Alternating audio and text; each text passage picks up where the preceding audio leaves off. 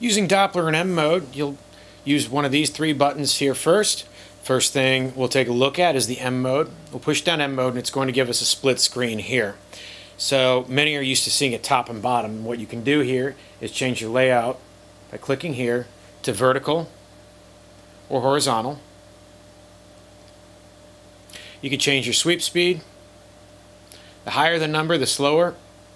The lower number, faster. And it's very inconsistent on this machine's whether which high number or low number goes faster or slower, so just push it one way. If you don't like it, go the other way.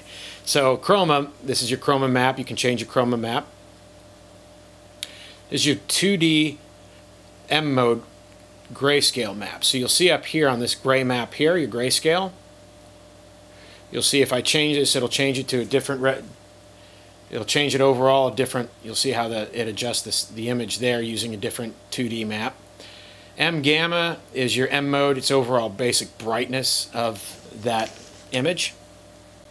For Doppler, press D. And here we can change the angle, push it down, and you can also get the angle correction here, and your angle will show right here. If I want to change the size of the gate, I'm going to hit enter, and it'll increase or decrease the size of the gate.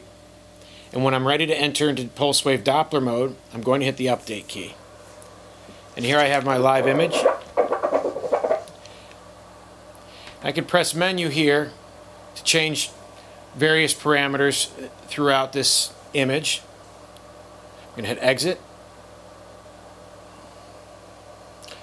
Here I have my baseline, my pulse repetition frequency to change my scale, and you'll see it changes along here. There. Wall filter for cleaning up the image. If I want to invert, I can invert the scale. Sweep speed, increase or decrease. And then of course you have your baseline to move it up and down.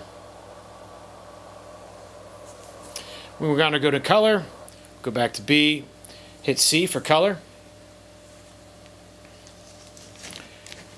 and it enters right into color Doppler.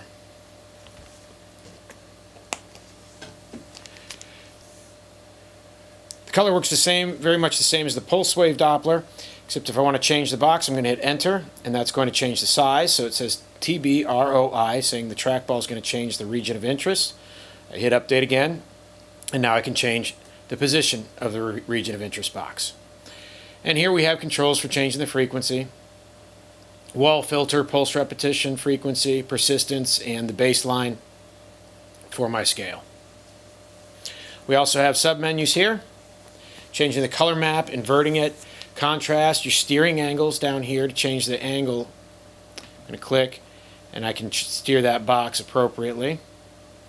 Hit it again, wall threshold, blood affection, how smooth do you want the color flow to be, and other such controls like that.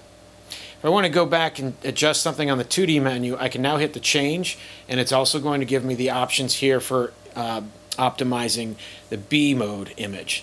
So I can go change, and these menus will go through. This is something that's consistent throughout when you go to measurements and annotations. To change the libraries, you can also hit this change, and we'll get to that in the annotations and measurements video.